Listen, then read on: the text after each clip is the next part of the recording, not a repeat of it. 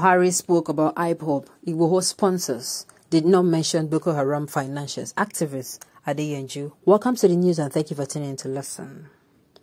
A human rights activist and convener of the Concerned Nigerians, Deji Adeyanju, has said President Muhammadu Buhari needs prayers for saying his administration has performed better than previous democratic governments since 1999.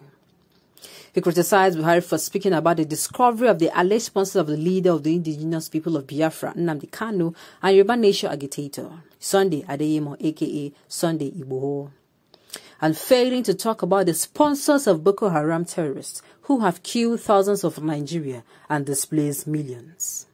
Adeyanju added that it was inconceivable to see that Buhari applauded the military personnel who have failed to defend the territorial integrity of the nation. The activists noted that northwest Nigeria and the Middle Belt have been completely ravaged by terrorism and banditry, yet the president praised the army for its failure to combat these criminals. Adeyanju said this while reacting to Buhari's speech on October 1st to commemorate the 61st independence anniversary of Nigeria. The statement, titled "Buhari mocked Nigerians with his Independence Day speech," Adeyanju was obtained by Sahara reporters on Friday. It said, "The whole country knows that this is the worst government in the history of our nation. It is beyond sad to hear President Buhari commending the military for failure in his Independence Day speech. The Northwest, the North Central, and almost the entire country is almost a no-go area due to the widespread of insecurity. Terrorist group control over 10 local government areas in the president's home states of Katsina and collect taxes from residents openly and unchallenged. So many people who were killed by terrorists in southern Kaduna were buried yesterday. Dora Akwini's husband was gunned down recently in the southeast, yet the president praises the military for failure. The president also said he has discovered sponsors of IPOB and Oduduwa's agitators, but failed to talk about the sponsors of Boko Haram and that Dubai revealed recently because they are from his zone. The president apparently needs prayers for saying his administration is the best since 1999 and that Nigerians have never had it so good. It is unthinkable that the president of a nation should openly peddle so much falsehood as Buhari has done. For context, cooking gas is 7,200 from 3,000 naira in 2015. $1 is 575 naira from 200 in 2015. The list goes on. And of the inflation records of the current administration, Nigeria has fallen completely to terrorist group. This is a government that kills protesters but negotiates with terrorists. Now, this particular issue, oh my goodness. And in all this, the president also said that the unity of Nigeria is not negotiable in his words. That it is not negotiable. These statements sparked a lot of reactions. And people were asking, does he even know the meaning of negotiable? No offense given, but does he really know the meaning of negotiable? We're in a country where even the president is applauding the killings that is happening. It's applauding a lot of menaces going on. It's applauding the suffering of its citizens. It's applauding the cries of its citizens. On a daily basis, more people are being sent to IDP camps, IDP centers. They are not sent to there to look after. They are sent there to be treated because of what these bandits and terrorists keep doing. This security in Nigeria has never gotten to this extent before. And of course, I am going to keep referring to the statement made by the late General Abacha that said if an insurgency in a country or in a nation, if it lasts more than 72 hours, then the government has an hand in it. And he has proven this. You are saying you have found out the sponsors for IPOB agitators and for Oduduwa agitators. And yet you have failed. The names that were, this one in open, in black and white, names of Boko Haram financiers have been given to you. Name of terrorist financiers, you made no mention of it. It's not a thing of shame.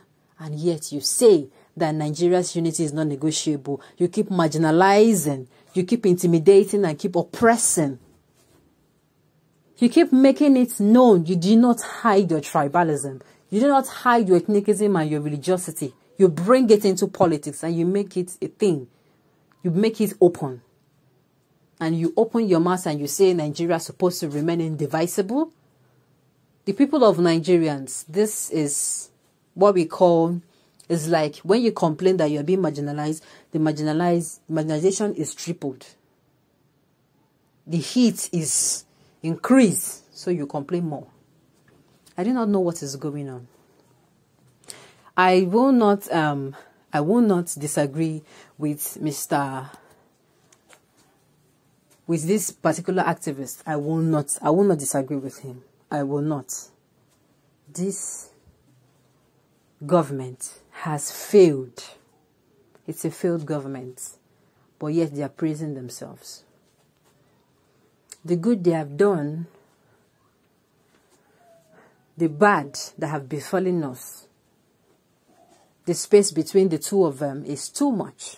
The good, the bad, the space between is too much. It's too much. The people of Nigeria are tired. We are tired of this. We are tired. Imagine protesters being attacked and being named as terrorist group. Meanwhile, terrorist people, the terrorists themselves, when they surrender, you applaud them, you throw a party for them. Make sure they are comfortable. You even sponsor trips for them outside the country. You should even do that if you don't do so. You send them to where, and when they come back, you recruit them and you put them in the Nigerian army. The same Nigerian army what does it tell you? That the terrorists are the ones that the president is talking to. To me, that is just it. Since they have found out the sponsors of the agitators of the Oduduwa Nation and the Biafra Nation. Yes, that's what he's saying. The Nigerian army has failed. They have failed because they have been failed too. The government has not given them arms. The government is not doing anything about them. Nothing is being done. And yet, people who go out for peaceful protests, they are attacked. We live in a country where the guilty roams free and the innocent is thrown behind bars. The innocent is oppressed. You run to the law to save you, that you are being oppressed. The person who is oppressing you comes in. The law takes you that came to complain and puts you behind bars. And the person who is oppressing you is left to walk free. That is the country we live in. And we keep saying it is not divisible. That our unity is not negotiable. I do not know their plan. We do not know. It is seeming now that henceforth it is not going to be a smooth ride. People of Nigeria, if you are one of those still thinking that insecurity will not get to your door, please awake, O sleeper. The reality is here. With what the speech of the president means, it means that the worst is yet to come. That is what it means to me. The unity of Nigeria is negotiable. The unity of Nigeria is negotiable. It is negotiable. We have gone past, or it have decayed past the point where we are going to say people should come and listen. People should come. Let's have a round the table discussion.